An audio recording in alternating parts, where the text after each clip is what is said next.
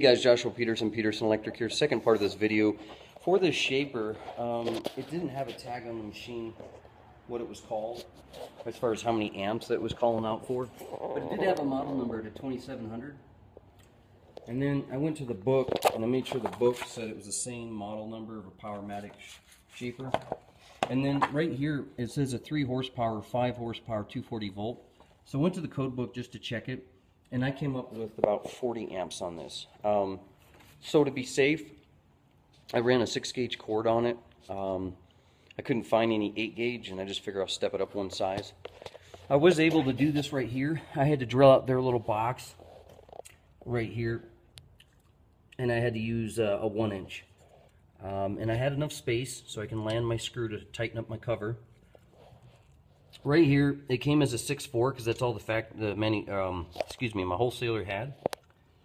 And then I have my red to their red. See, their red is like a 10 gauge, but it doesn't matter. I still need to protect my side because that's what I have to put in versus what they're putting in. And that's manufacturer spec for what they think. These are a Polaris rubber Ilsko lug, or a 2-port. Inside this little connection right here, they actually have a set screw, and basically we just taped that up with some black tape and red tape neck to neck to be safe. Get those in there, and then this I'm going to get a lug once my partner comes back and I get this off my truck, but I'm going to land a lug right there, taped off the white. I don't need it. And here, electrician had already ran a 6.2 with a ground, so I'll go ahead and I already did the Polaris in there. I'll label it here as a sticker.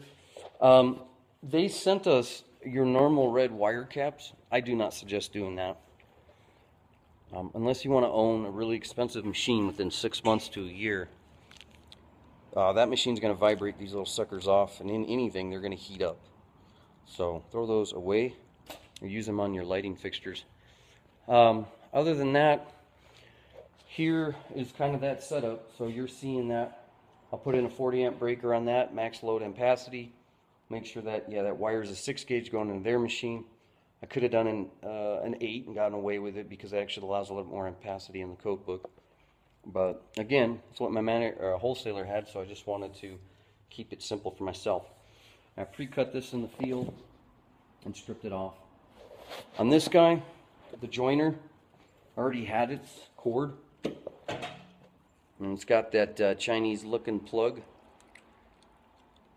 Okay. That's going to be 240 volt. And that stab on it is going to have a stab sideways. But this one is one that allows it never to be a 120. Okay. We plug that in. Boom. I'll label that as well, our 240. So this had its cord already manufactured. We just had to plug it in and check the ampacity. I'll get back to you soon.